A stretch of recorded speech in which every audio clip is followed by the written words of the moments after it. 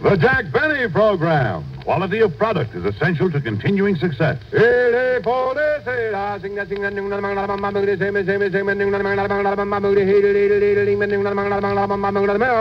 Lucky Strike means fine tobacco. So round, so firm, so fully packed.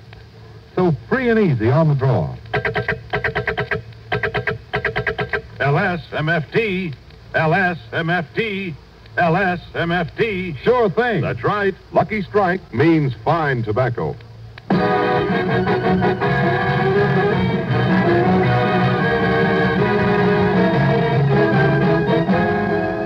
From the Civic Opera House in Chicago, Illinois, the Lucky Strike program starring Jack Benny with Mary Livingston, Phil Harris, Dennis Day, Rochester, and yours truly, Don Wilson.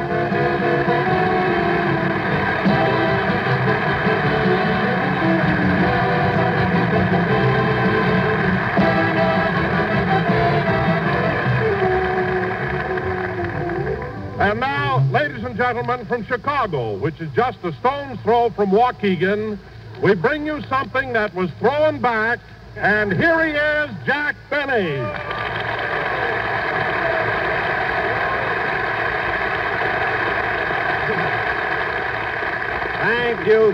Thank you. Hello again, this is Jack Benny talking, and Don, I'm very proud of this turnout here in Chicago.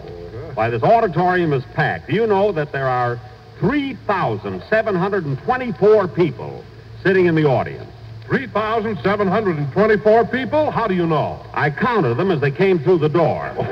I forgot the tickets were free. But that's all right. I'll get them at the soda fountain. Yeah? Leave it to me.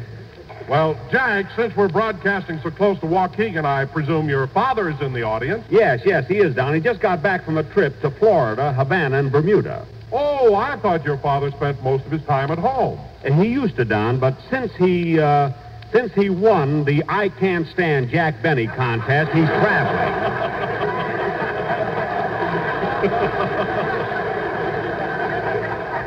He's been all over, you know. Now, wait a minute, Jack. I thought, according to the rules, your relatives weren't allowed to enter the I Can't Stand Jack Benny competition. Don, when he heard about the contest, he disowned me.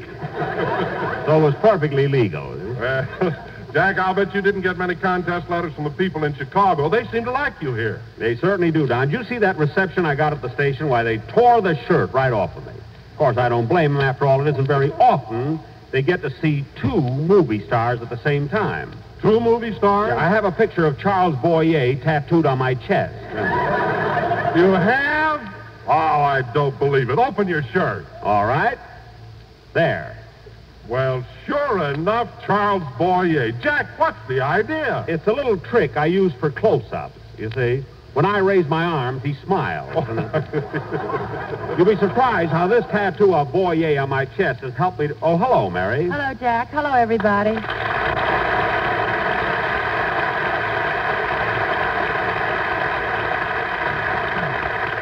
Gee, Mary, you're certainly looking cute today. I haven't seen you since we got off the train. How about a great big kiss? Okay, open your shirt. He's for close-up, for heaven's sake. Mary, you mean Jack showed you that picture of Boyer on his chest? Oh, he shows it to everybody. Jack's got the only shirt that works like a Venetian blind. Venetian. Mary, you're just jealous because of the big reception I got when I arrived in Chicago. Big reception? Yes, when the train pulled in there were thousands of people at the station. Mayor Kelly was there. There were flags flying. And a big brass band, too. Yes, sir, and it was all for me. It was not. They were welcoming a carload of coal.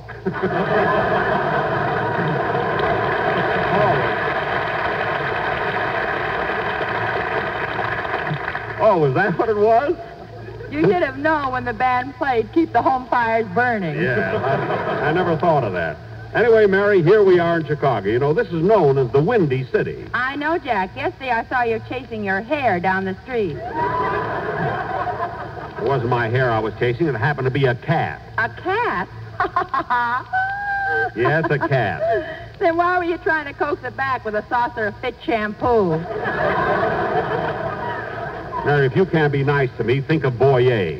And besides, there are a lot of my friends here from Waukegan. Oh, that's right, Jack. Your hometown is close to Chicago, isn't it? Close. Why, I could take a silver dollar out of my pocket and throw it as far as Waukegan. Let me see you do it. I will not. Throw a dollar. You tricked me into that once. The string broke. By the time I found it, inflation set in. It was only worth 63 cents.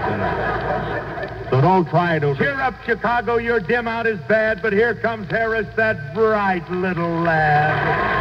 Yes, turn on that switch and let me loose. Oh, that opera house. It's my bread and butter, Jackson. A nice way over there. Hey, Phil, what do you want to come in with an entrance like that for? This dim out in Chicago is a serious thing. You're not kidding, Jackson. It is. Last night, Frankie, my guitar player, wrote out a check, and it was so dark he signed somebody else's name. What? Now they got him charged with arson.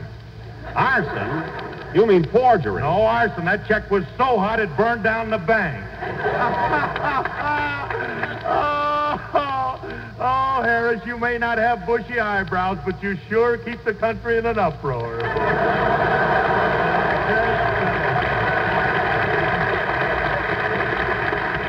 Oh, fine. You know, Phil, if Frankie did a thing like that, he must have been drinking. No. Libby, no, not my little Frankie. He's on the wagon.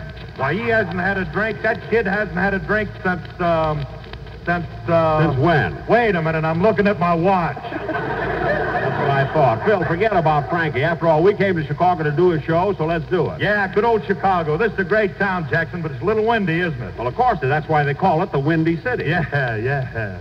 Say, Jackson, what was that I saw you chasing yesterday? Oh, that was a cat. Then how come when you caught it, you shook it out and put it on your head? I didn't put it on my head. It jumped up there. Then why did it have bangs? Because it jumped on backwards. It happened to anybody. And, Mary, if I were you, I wouldn't be so smart just because we're away from home. You know, Marshall Field is not unlike the May Company. You know that, and it won't be much fun working in the dark, either. Say, Jackson, I meant to ask you, how come they got this dim out here in Chicago? Phil, don't you know what's going on? Don't you read the papers? It's account of the coal shortage. Yeah, isn't it awful? Huh? Oh, hello, Dennis.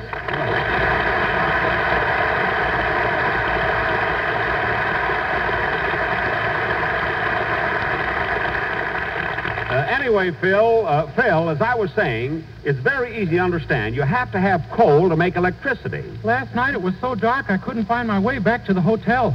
You couldn't, eh? You see, Phil, coal is the fuel they burn in boilers. 3 times I fell over a fire plug. That's too bad. Now, they burn the coal to heat the water into steam. And then... Finally, an old lady had to help me across the street. Really? Then they use the steam... Used to be a Girl Scout. Good. Then they use the steam to spin the turbines which generate the electricity. Well, then how come we don't have a dim out in Los Angeles? Well, out there we don't use coal. You see, we get our electricity from Boulder Dam. Ooh, what he said. Dennis, Boulder Dam is a place... He said it again. Oh, look, Dennis, I'm trying to explain something to Phil. Will you just be quiet until it's time for your song? Okay, but I don't know if I'll be able to sing good. I'm tired. Tired? Yeah, I had an awful time on the train. It's tough trying to sleep between Mr. Harris and his guitar player. Oh, you mean it's too crowded? No, they kept setting the bottle on my stomach.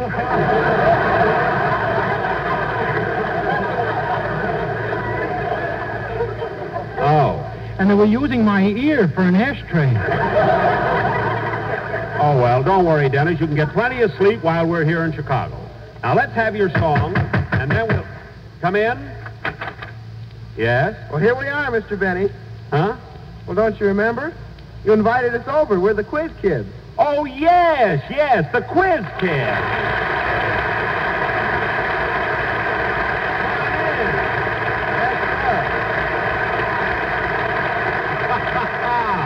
Look at that little one there. Take off your hats, kids. Take off your hats. Come right in. Come right, sit down and watch the show. Watch the show? I thought you invited us over for a quiz contest. A contest? You mean you kids want to compete with us? Don't be ridiculous. That would be like taking candy from a baby. Oh, come now, Mr. Benny. You're not a baby. That's not what I mean. When I gave you those 4 tickets, I merely wanted you to come over, enjoy the show, buy a few bottles of soda pop, and relax. That's all. Oh, Jack, they're only kids. If they want a contest, let's give it to them. But, Mary... You can ask them easy questions. What? Oh, sure. We'll play with them, have a lot of fun. Well, all right, kids, if that's what you want, we'll do it right after Dennis Day's song. Oh, thank you, Mr. Benny. You're welcome. Now, Dennis, we're ready for your song. What are you going to sing tonight? Well, since this is Mother's Day, I'm going to sing Little Mother of Mine. That's mighty nice, Dennis. And incidentally, you didn't forget to send your mother something, did you? Oh, no, I sent her a big picture of me taken from the back. From the back? Why in the world did you send her a picture like that? Well, I wanted her to see how my new suit fits. Oh. She worries about things like that. I know. Go ahead, let's have your song. While he's singing, I better think up some easy questions for the quiz kids, I think.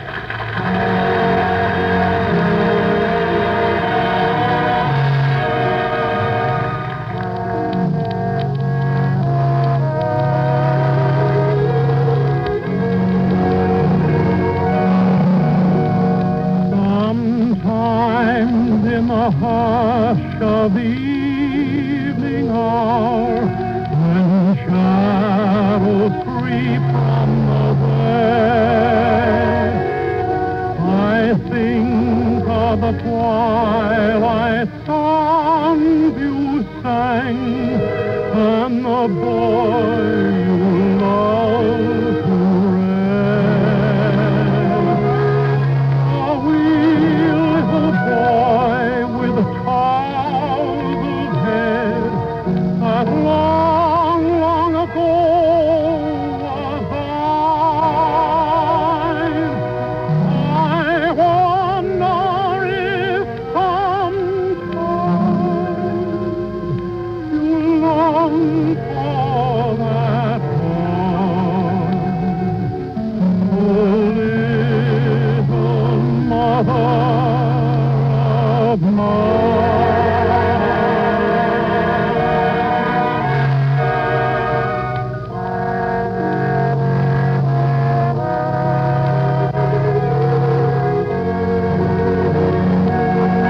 And now he has come to man's estate, grown stalwart in body and strong. You'd hardly know that he was the lad you loved with your slumber song. The years have altered the form and the life, but the heart is unchanged by time, and still his only pure boy as of old. Little mother of mine, oh, little mother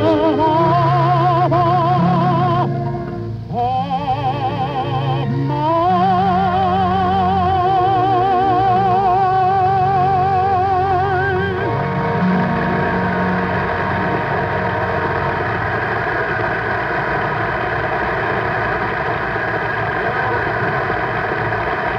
Now, ladies and gentlemen, for our feature attraction, we are going to have a contest between the Lucky Strike Kids and the Quiz Kids. These children are here tonight to match wits with Mary Livingston, Don Wilson, Dennis Day, and Phil Harris, who are all raring to go. We'll learn them, eh, fellas? That gives you an idea, folks. Now, I, of course, will be the quiz master. You'll be the quiz master? Certainly. When I went to school, I was smart as a whip. Go on. You even needed a blueprint to open your lunchbox. Oh, stop, will you? Now, come on, let's get started with our questions. First, Hold it a minute. Hello? Hello, Mr. Benny. This is Rochester.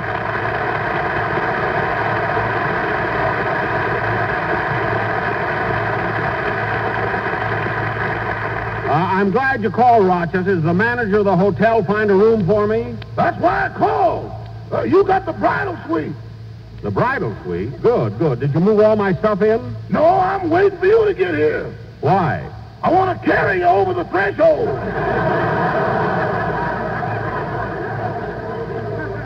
Oh, stop being silly and get my clothes unpacked. I can't do that, boss, until I shovel the rice out of the room. Shovel the rice out? Who had that bridal suite before me? Tommy Manville.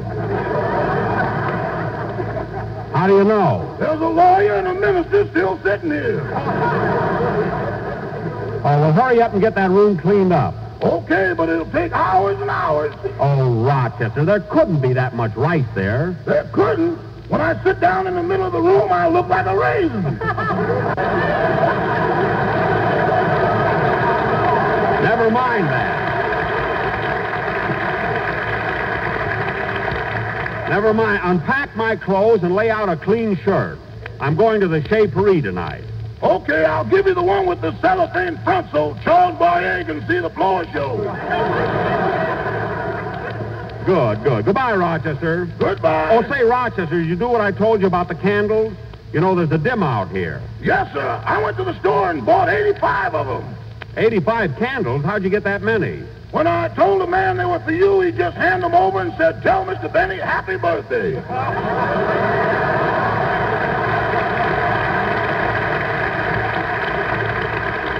Well, that was very nice. Goodbye, Rochester. Goodbye. And now...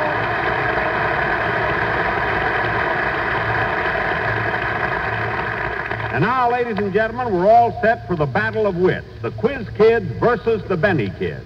And may the best team win. You mean may the better team win? Yes, yes. Better. I used to know that when I went to school, too. All right, let's go.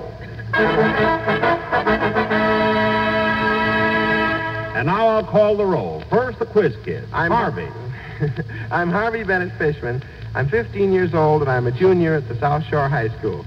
Now, Joel. I'm Joel Kupperman. I'm 9 years old, and I am in 5A in the Fulton Public School. Oh, yes, you're the little fellow who's so clever in mathematics. Tell me, Joel, if an egg costs 5 cents, how much would a 3-egg omelet cost? 15 cents. That's right. He's never been to the Chez Paris. Mary, you mean they charge more there? Boyer's going to bed early tonight. He is not. We can always go out for a walk. Now, Ruthie. I'm Ruthie Duskin. I'm 11 years old, and I'm in the 8th grade at the University of Chicago Laboratory School. Cute, isn't she? Now, Richard. Richard? I am Richard Leixler. I'm 6 years old, and I am in 1A at the Shakespeare Public School. 6 years old. Gosh, it seems like... I wish you could see him, folks, the listeners. Gosh, it seems like only yesterday that I was 6. Gee, Mr. Benny, that must have been about 30 years ago. 31, Richard, 31. Have a bottle of pop on me. And now for the Benny Kid. Philip? I'm Philip Harris. I live in Encino, California, and 3 nights a week I attend the Hollywood Recreation Pool Room. Isn't he cute? What do you specialize in, Philip? The 4-ball in the side pocket. Very good, very good. And now, Mary. I am Mary Livingston. I live in Beverly Hills, and I graduated from the May Company. Oh, that's a lovely place. What did you learn there? If you've worn the stockings, madam, you cannot exchange them. Very good. Isn't she bright? Now, Donald. I am Donald Wilson. I'm 6 years old, and I weigh 243 pounds. He's the cutest one of all. What is your ambition, Donald? I haven't any. That's why I'm so fat. I thought so. Sit down, but easy. Now, Dennis. I am Dennis. Dennis Day. Dennis Day. How old are you, Dennis? I'll be 1 in December. You'll,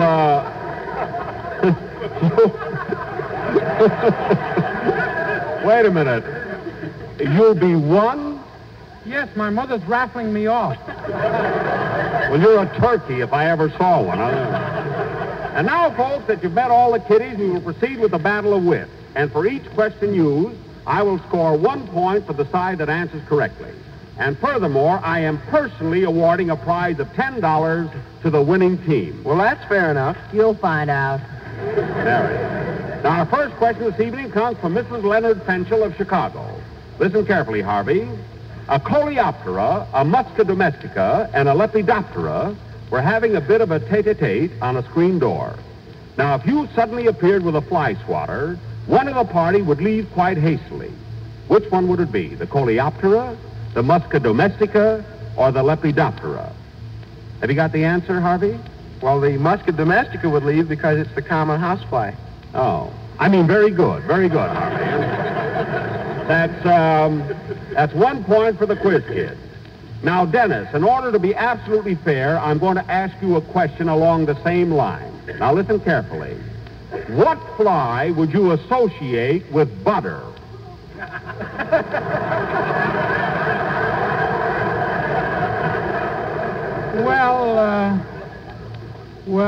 That might be a little tough, so I'll put it this way. Butter is associated with what fly? The butterfly. Ruthie, I didn't ask you. Dennis, you didn't hear that answer, did you? No, I've got ashes in my ear. Oh. Mary Livingston. The butterfly. Correct. And there's a point for the Benny kids. Both sides are even. Wait a minute, Mr. Benny. Sorry, Harvey, but we won on a technicality. Now, let's see. Oh, brother, wait till you get on their show. Mary, please. Now, here's a problem of mathematics sent in by Clifford Gordon, 10th Street, Waukegan, Illinois. Well, gee, Mr. Benny, if it's a problem in mathematics, just ask Joel Kupperman. Oh. I have another question. From Julius Sinekin, Waukegan, Illinois. I think you can answer this, Ruthie. I'm ready, Mr. Benny. Now, this problem is in the field of ichthyology. Ichthyology? What's that? How do I know? Anyway, Ruthie, name the 5 types of fishes in order of their development and give examples of each. Go ahead. The sideless stomata, which are lamprey eels and hagfishes. Next comes the elasmobranchi, the sharks and rays. That's right. Next, the gonoidii, which are the armored fishes. Uh-huh. After that come the teleostomi, the true fishes. Yes. And last of all, the dipnoi, which are the lungfishes. Isn't that amazing? Very good, Ruthie. Now, Philip Harris. Yes, sir. I think it's only fair that I ask you the same type of question. How do you spell fish?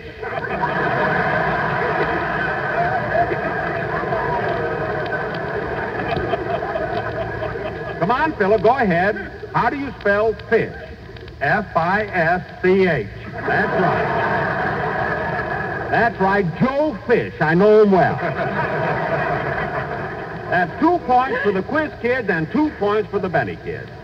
Now, Richard, here's a problem in mathematics that comes from Dave Wolf of Chicago. Well, Mr. Benny, if it's a problem in mathematics, why don't you ask Joel Kupperman? Harvey, don't tell me how to run my contest. I'm going to ask Richard. Now, Richard, 2 men who earn $450 and $150 a month, respectively, decide to build a house and divide the cost in proportion to their income. Each of these 2 men has 3 sons who help with the work, but they cannot work full time. One works every day, the second every other day, the third every third day, and so on. Are you following, Richard? Yes, are you?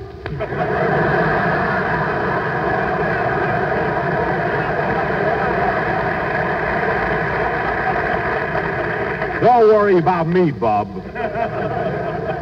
Now, they all work the first day, and they finish the house. The second day, they all work together. Each guy has 3 kids, huh? Phil, go away, will you? You know from nothing. Now, Richard, one joint owner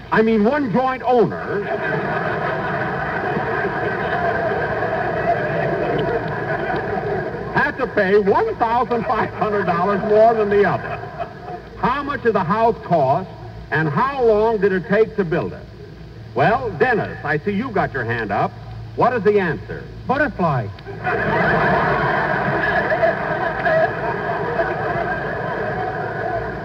right. That's 3 for the Benny kids and 2 Wait for... a minute, Mr. Benny. We were on another question. Oh, yes, I'm sorry. Well, Richard, have you got the answer yet? Richard? Yes, sir. The house cost $3,000, and it would take 60 days to build it. Excellent. $3,000 and 60 days is correct. How do you know? I trust Richard. Now, let's see. Oh, Mr. Benny, What is it, Dennis? button your shirt. Charles Boyer is peeping out. Oh, yes. Well, Richard earned another point for the quiz kids, making it 3-3. Now, Mary, here's your question. The answer is 15. Wait till I ask you. Now, Mary, concentrate. If you had 20 apples and your mother took away 10 and gave you back 5, how many would you have? 15. You heard me. How did you know I was going to ask you? Boyer told me. Now, cut that out. Boyer told you. I told you to button your shirt. Quiet. Now, here's a question for Donald Wilson. Donald. Oh, Don. Hey, Fatty. Yes?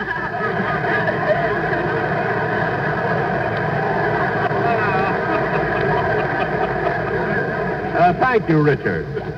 Now, Donald, here's a question from Bert Scott of Salt Lake City.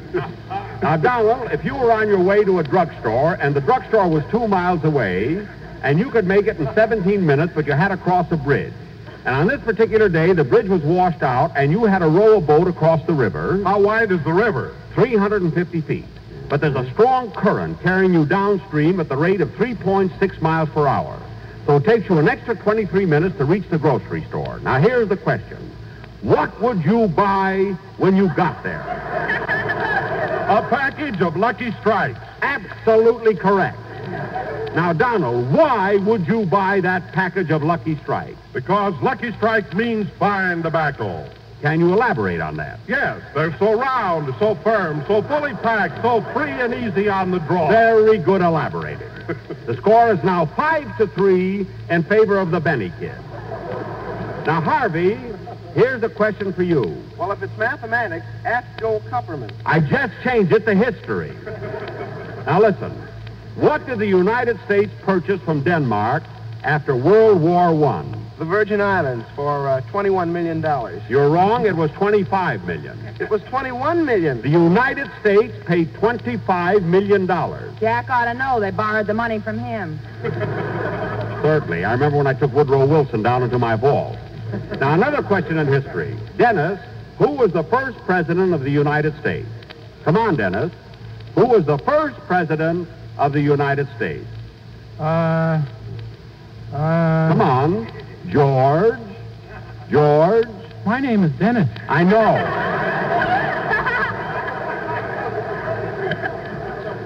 Now, who was the first president of the United States? He was the father of our country.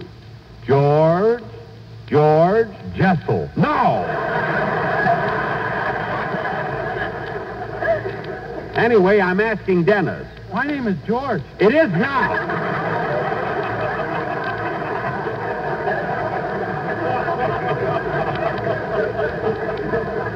All right, Phil, I'll ask you.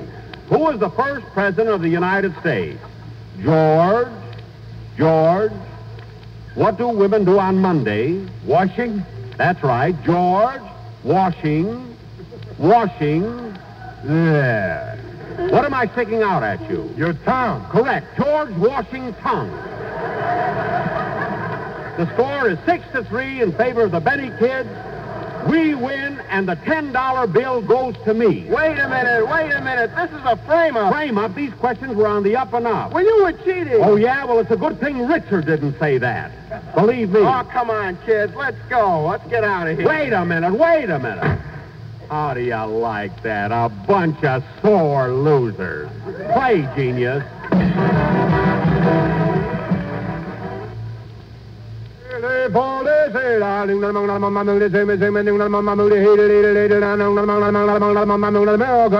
Lucky Strike means fine tobacco, and in a cigarette, it's the tobacco that counts. So round, so firm, so fully packed, so free and easy on the draw. The famous tobacco auctioneers are on tonight's program. Mr. L.A. Speed Riggs of Goldsboro, North Carolina. Mr. F.E. Boone of Lexington, Kentucky. At 49, audibility 49, American. Uncle Rysdale speaking for Lucky Strike. LSMFT, LSMFT, LSMFT. Yes, Lucky Strike means fine tobacco. This is NBC, the National Broadcasting Company.